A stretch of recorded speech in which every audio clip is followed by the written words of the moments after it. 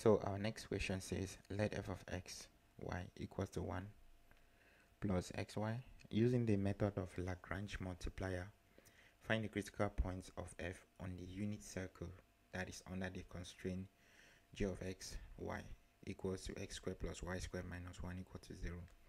So our g of x is a unit circle, meaning it's a circle of radius 1, and we have to look for the critical values given this constraint. So there are a couple of steps we have to follow as usual. So the first thing we need to do, I should change the color. So the first thing we need to do is actually to define our Lagrangian, right? It's very, very important to know that our Lagrangian,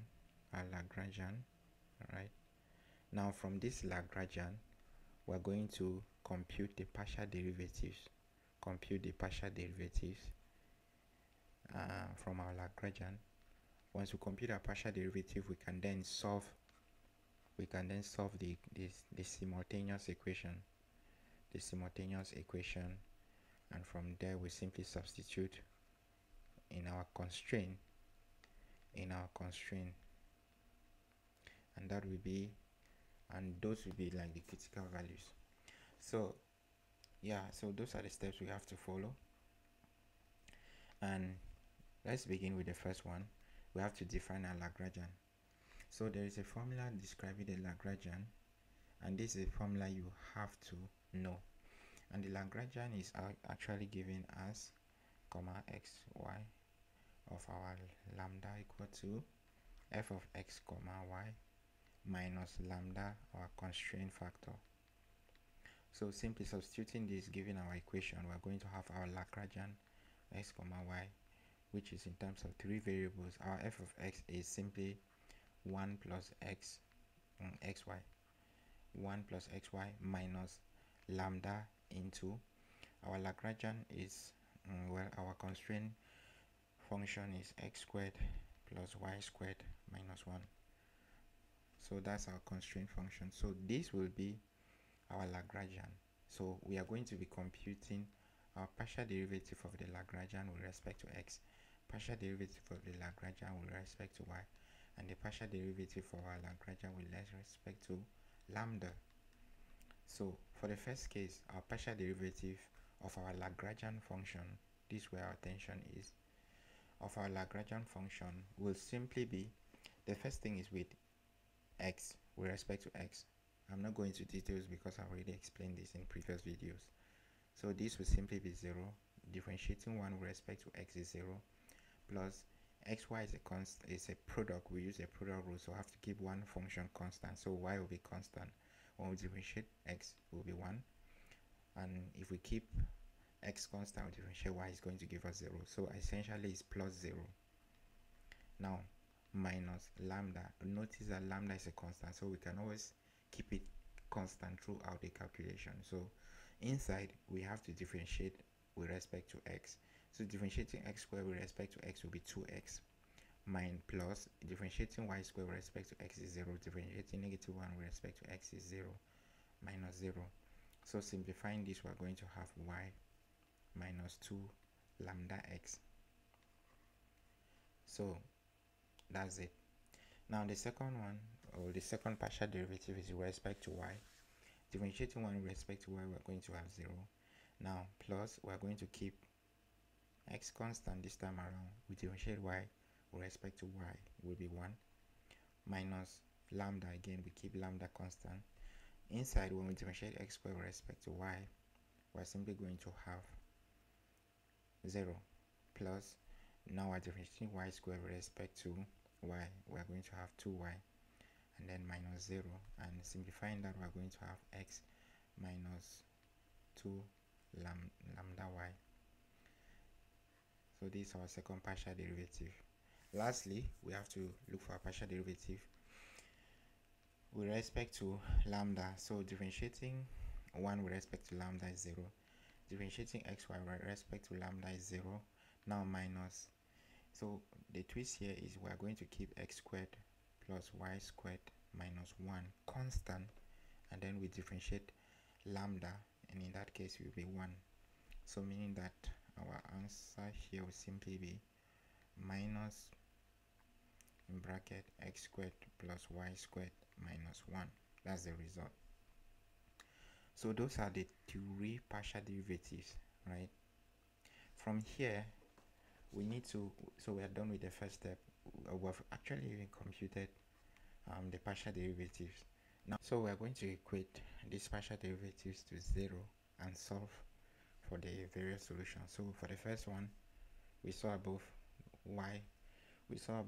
y minus 2 lambda x to be equal to 0. The second one, x minus 2 lambda y to be equal to 0. The third one, minus x squared plus y squared minus 1 equal to 0.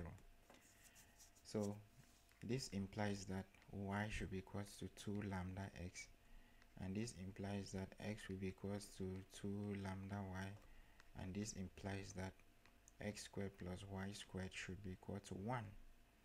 Now from here we can get the various values of x, y, and lambda, and if we just name this quick: equation 1, equation 2, and equation 3, we say equation 1 in equation 2, this implies that we're going to have x to be equal to 2 lambda into our y is 2 lambda x, so meaning that x will be 4 lambda squared x, and x will cancel, so we'll be having 4 lambda squared should be equal to 1, lambda squared should be 1/4, and lambda should simply be plus or minus a half.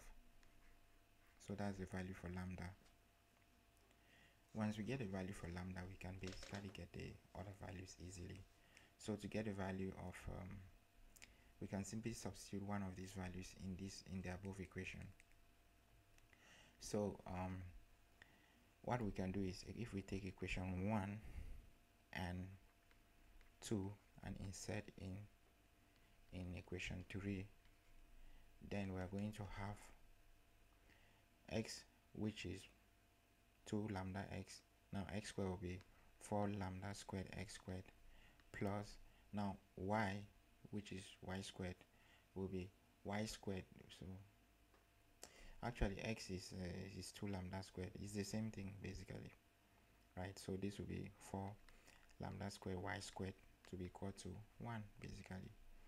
And we already saw the value of lambda. We're going to consider the different values of lambda, right? The first value of lambda is a half. So if we insert a half in our equation, wait, is it what I'm thinking? Anyways, let's just continue. So this will be like 1/4. Here will be x squared plus 4 into 1/4, and then 1/4 here again equals to 1, x squared plus y squared. Exactly what I thought. Plus y squared is equals to 1. So meaning that essentially we have come back to equation 3. Okay, so what we actually need to do in order to get the value of x and y is simply substituting lambda all through. So if we said putting lambda equal to a half in 1 and 2, we're going to get, I'm not going to like cut this part of the video just to see, the struggle when it comes to solving these questions, and it's perfectly okay to go through, like to go in a different direction and always come back, right? So our y will simply be x, and here our x will simply be y. Interesting. So from this condition of x equal to y, of x equal to y equal to x and x equal to y, we can simply substitute this in our equation 3,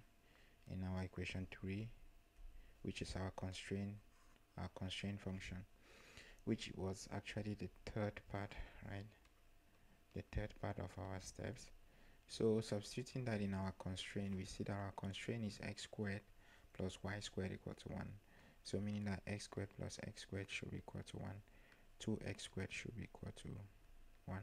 X will be equal to 1 all over the square root of 2, which is root 2 and 2. And since the square root is plus or minus root 2 and 2, so we saw that x is y, therefore y will also be plus or minus square root of 2 and 2. Therefore our critical points given our constraint will simply be root 2 on 2 comma minus root 2 on 2, and also minus root 2 on 2 comma root 2 on 2, root 2 on 2. So actually I think there are even like 4 of them, but something like this, right? That's it. Because we can also have root 2 on 2, root 2 on 2, and minus root 2 on 2, minus root 2 on 2. But these are the main critical points. So that's it for this video, and see you guys in the next video.